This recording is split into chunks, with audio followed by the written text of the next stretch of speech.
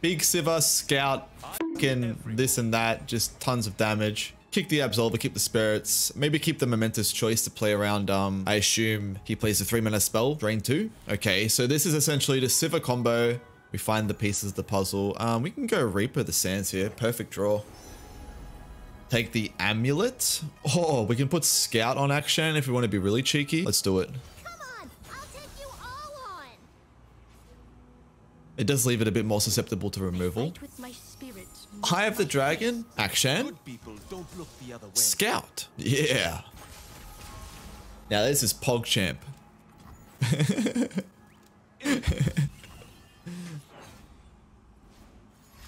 There's the drain card we were predicting, and this is a Momentous Choice that we kept in the opening hand.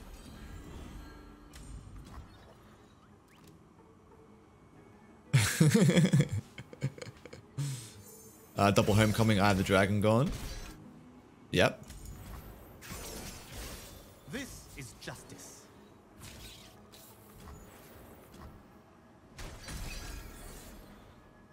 All right, cool. That's value. We say no. We pass. We play Sivir. If he taps out of mana, I'll play Sivir.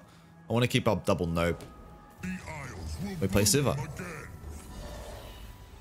We can play Vagabond here, holding up mana for Notify. Flips action. That way we can swing comfortably with Scout. Okay. Cool, I bet. You like it? Let's get it. We are what we do. Talk is worthless.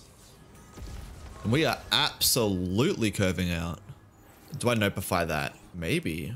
Maybe he hasn't got the other... If he has the other drain card, that's going to suck, obviously. But... In and out. Danger pays.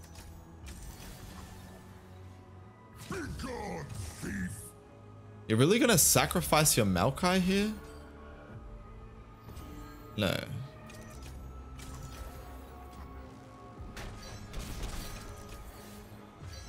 So we'll go ahead and draw some cards.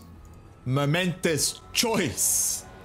It's a good protection tool. Helps us to get our Warlord's Horde going. Protects us from these, whatever this thing is. Okay. This is Pog. This guy's deck is some crazy shit. Yeah, he's trying to have some fun as well. Yo, the value between Eye of the Dragon and Dragonlings and Maokai? That's absurd. Absolver? Oh my god. He's even swinging with the Dragonling too. This allows us to flip our Sivir. Incredible stuff. A woman of principle. Bing chilling. Bing chilling. And get paid. Alright, cool. Okay, let's pause for a moment. Think about what we want to try and achieve next turn. I want to get a big combo off, right? Quick attack. Beware, the Reaper of the Sands. I'm curious what happens if I give Sivir Scout. Is that Notify worthy? That's going to be a negative on that one.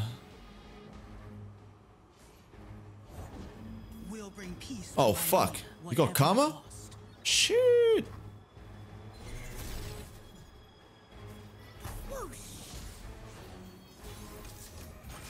Give me that Scout. I want to give Sivir Scout.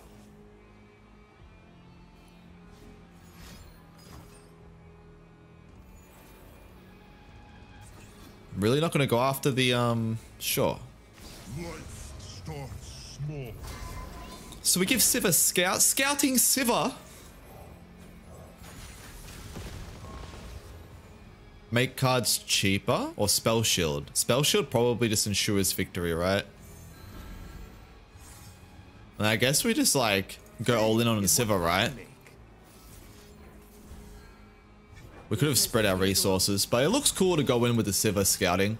Big Sivir, Scout, fucking this and that, just tons of damage. A ridiculous amount of damage here. Blocking with Karma, Copiums to stay alive here. Don't forget guys, Sivir has Scout. Oh my god. Looking, having a bit of hope.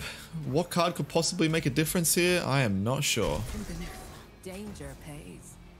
Does it not work full swinging with Sivir and Scout? I'm not sure, but because I didn't... He can block this anyway.